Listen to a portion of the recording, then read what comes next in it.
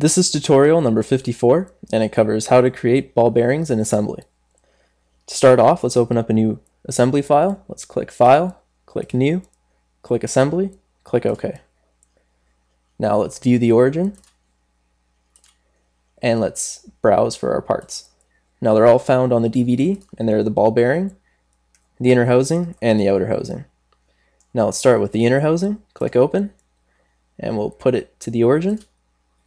Now let's get the ball bearing. Let's click Insert Component, Browse, and let's click the ball bearing.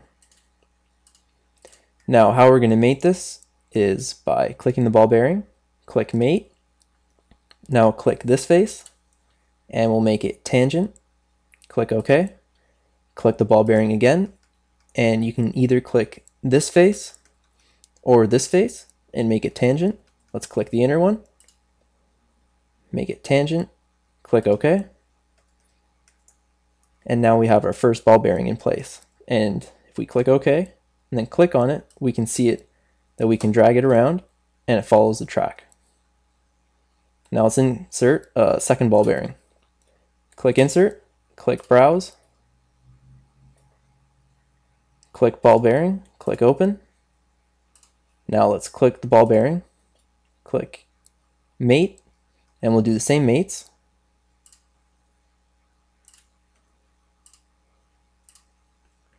Click OK, but this time we're going to mate it to this ball bearing,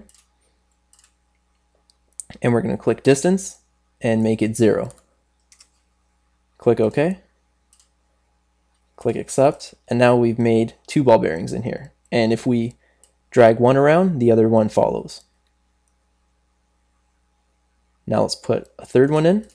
Click Insert, click Browse, click the ball bearing, and we'll do the exact same mates again.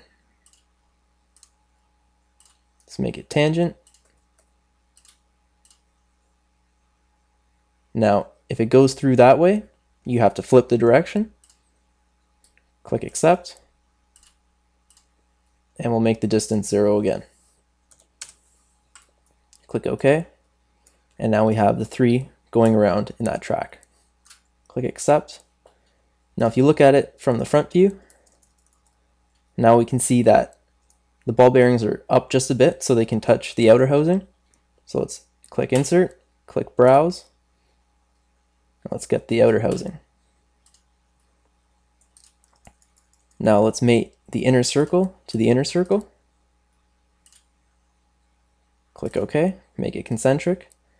And now we're going to mate the ball bearings to the top of this. So let's click the top surface there and just click one of the ball bearings, and we'll make it tangent. Click OK. And now we've made our ball bearing assembly. Click OK. Now if we click the wireframe, we're able to see that the ball bearings touch the bottom one and the top one, and we're still able to move these around. And that concludes our tutorial on how to create a ball bearing assembly within SolidWorks.